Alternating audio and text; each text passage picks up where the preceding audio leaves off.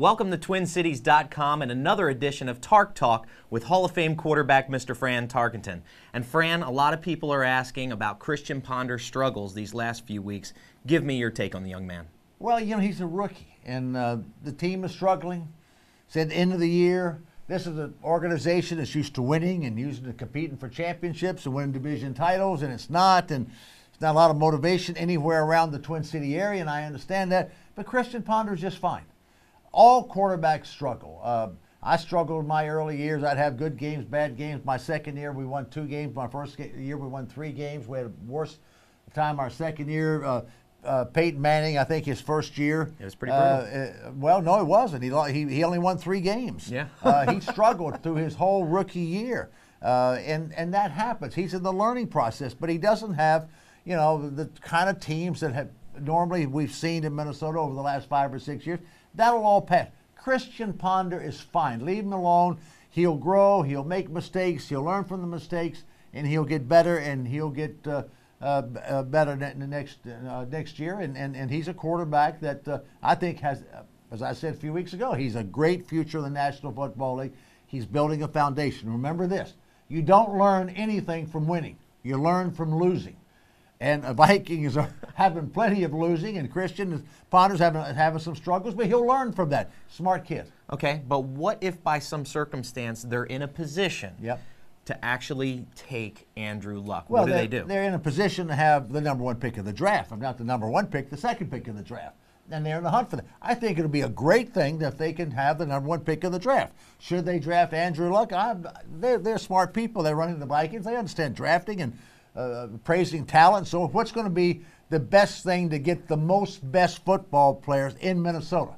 Christian Ponder can play the quarterback position for a long time and be really, really good. Can Andrew Luck do? I think he can. Would it be wise to have them both there? No. So how do you use trade bait this? Maybe you trade the number 1 pick to get 3 number 1s because everybody wants Andrew Luck. Right. That are desperate to have a quarterback. We're not desperate to have a quarterback in Minnesota. So I think if we have the number 1 pick of the draft, it would be a great thing.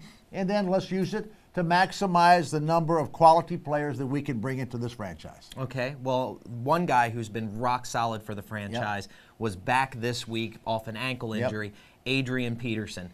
Give me your take on Adrian Peterson because I know you're a fan. I think he's one of the most dominant running backs I've ever seen in football.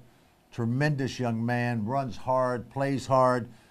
Everything you want in a football player, Adrian Peterson has. And I appreciate him coming back and playing here at the end of the year. I'd like to see him just take a rest. I'd like to see him stay healthy. Running backs don't have a long life, as we know. By the time they get to 30, we've seen the best of them. And I'd like to see him preserved, but he still has some good years for this franchise. And that's a great building block to have in Adrian Peterson, not only for his talent, but for the character and the type of guy he is. Well, and I know you've mentioned him in the same breath as Jimmy Brown, but who would you take? Well, Jimmy Brown's the greatest running back that ever lived, in my mind. I played with him in Pro Bowls. I played against him. He retired at age 30, and he just simply dominated. He didn't block anybody, but he didn't have to block anybody. But he could.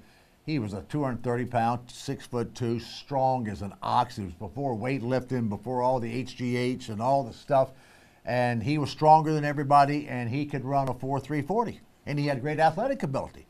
I've never seen a running back like Jimmy Brown, and as good as Adrian Peterson is, Jimmy Brown's the greatest I've ever seen. Okay, and then, of course, I got to ask you about kind of the big game this past week, good versus evil, Tom Brady versus Tim Tebow. Well, now Tebow had won, 6 straight or 5 straight or whatever it was, and Brady is the icon, and you start to see the game, and New England gave up over 200 yards the first quarter, unheard of. And now they say, Tebow couldn't throw and this and that. Tebow is doing just fine. He can throw the ball. He's working hard to be an NFL quarterback. That's not easy. Obviously, Tom Brady's already pretty good. Sure, absolutely. Well, we appreciate you joining us for another edition of Tark Talk. You heard it here first from Hall of Fame quarterback Mr. Frant Tarkenton. And make sure to join us back next week right here at TwinCities.com for another edition of Tark Talk.